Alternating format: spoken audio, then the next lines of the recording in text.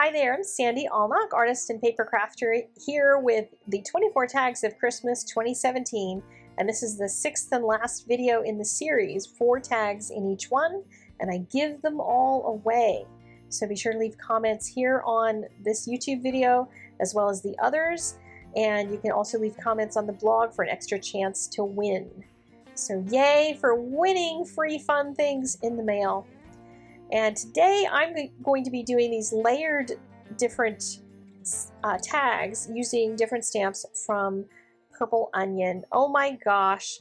Stacey Yacula, who's one of their designers, and I say Yacula, it could be Yacula, Yacula. I don't know how she pronounces it. If anybody knows, please let me know, because I always say her name wrong probably. Nonetheless, she does the cutest little images. Little critters that are just, they're adorable. She has an Instagram account that is highly inspiring because a lot of times you get sneak peeks of what the upcoming stamps might be because she just draws pictures of these critters doing different things, and she doesn't draw them as stamps, she just draws them as cute animals, and then suddenly 6 months later they're a stamp, and I love that. But anyway, I decided that I would do something that I haven't done in a long time, which is some layering of the image, because a lot of these images have a bunch of different parts to them, and I start usually by coloring one, and that gives me an idea of where the highlights and shadows are, and I get familiar with the image so I know which parts are in the very front. And as I'm coloring it, I sort of think about what pieces I would layer and what pieces I would build up. Like on this one I was thinking definitely that fuzzy part on the top of his hat has to be up front, and his face has to be up front. Maybe his feet and his hands should pop up above his body. And the chair you can build a bunch of layers in too, because it comes forward to in your direction as you're looking at it, because the back of the chair is in the back and the seat cushions on the bottom are in the front. There's those two arms off to the side that can be toward the front of the image and not in the very back. So I have the one, and I can then take a couple other stamped images of the same one and just color the bits that I'm going to color to layer. And sometimes I color more than that because I haven't decided exactly how much I'm going to do, but I don't put as much detail in the parts until I get to the very front. So like this one might have the most detail in it and the most contrast in his hat, because that's the piece that's going to be in the very front. You won't see the other ones. But here I've got him trimmed out, just fussy cut out a bunch of parts of it so that he pops up from the chair in the back. So he definitely looks like he's sitting on top of the chair. And then here's the cushions and the little critter himself. His ears are in the layer behind, so his ears are going to look further back. And then I have his head cut out separately, so his head pops up, and see the rich color that I put in the hat. And then I put his little feet and his little hands, which I actually trimmed out together, because then those kind of kick out toward the front. And then I just had to re-add my little polka dots onto the chair. You could do any kind of pattern that you want on it. And this is definitely the kind of tag that you want to tell the person it's an ornament, because it takes a good bit of time. There's been some of the tags this year that I've made that are really quick and easy, and this is not one of the quick and easy ones, but oh my gosh, how cute. So as we did in some previous ones, I'm using some gray color to color the fuzz on the hat, and then going over it with white, because that's going to give some dimension and some pop to that white. If you just do white scribbles on top of white paper, you don't see much, but you definitely see it more when you've got it on top of some gray color. So it's helpful to add some color to things like that.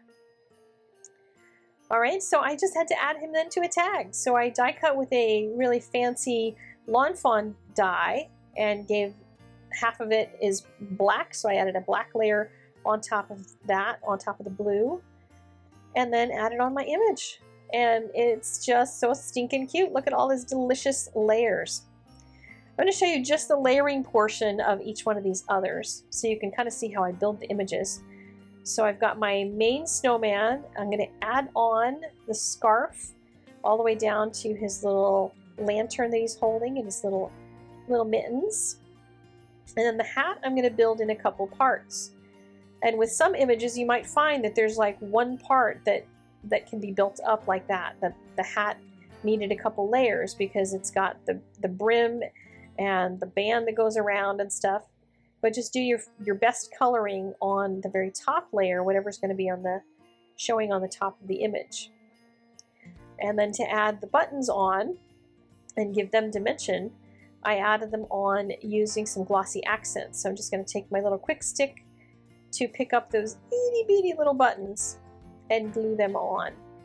And then I added him onto the same fancy die cut blue circle, and I just added some snow.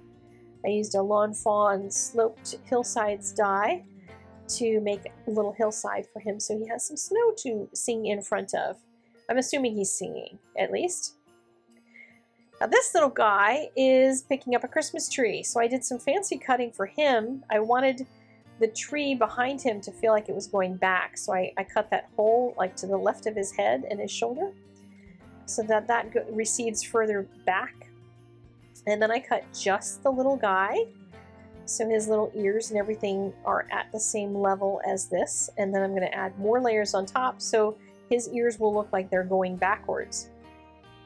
And so his hat now, just that front portion, is going to pull forward because that's in the front of the image.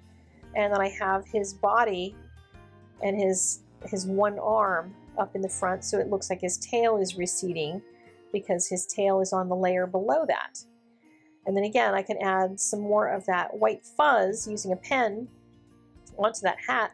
Since I have all of that dark color on there, it's going to show up really nicely. And he's really adorable. I'm going to be using these guys in cards that I'm going to show on Instagram, by the way. So if you want to see more of how I might use them on cards, then check out my Insta in the near future. And here is a side view of this little guy on his little snowy hillside little round tag. And next we have one more, which is this car. And this one was really fun because I got to think about how a car is constructed and how the different parts pop up from one another. I wanted all those little vertical and horizontal pieces of the car to kind of pop up from behind it so that it looks like the wooden rack is behind that ridge on the top of the truck, and like the hood is up now, and the hood is that little piece that I just glued on. So it has that ability to feel like it's dimensional. It's popping towards you in space. And then each one of the wheels, something, would you call that the wheel wells? Is that what they're called? I don't know what that's called. They're like shoulders on the wheels or something like that. Anyway, did some crazy coloring on those to make them look really dimensional since they were in the very front. And he's got his little yellow hat on. And then I added on some parts for the wheels to give them a little more pop as well. And he's got a little round tag to be on as well. He had to be on a bigger one because he's a bigger stamp. And there you go. You get a good view of how much dimension there is on little tags like these. They're so fun to make, even if they do take some extra time. I personally think they're worth it because look how cute they are. So somebody's going to win one of these in the mail. Make sure you leave comments in the description or in the doobly-doo down below, and then leave comments on my blog, and then hop over to my Bible journaling channel to learn how to make little books out of chocolate bars, both nuggets and the little fun size, which are not fun size. And you can go see how to make those. You can actually turn them secular by writing your own little messages on papers instead of using the Bible verses.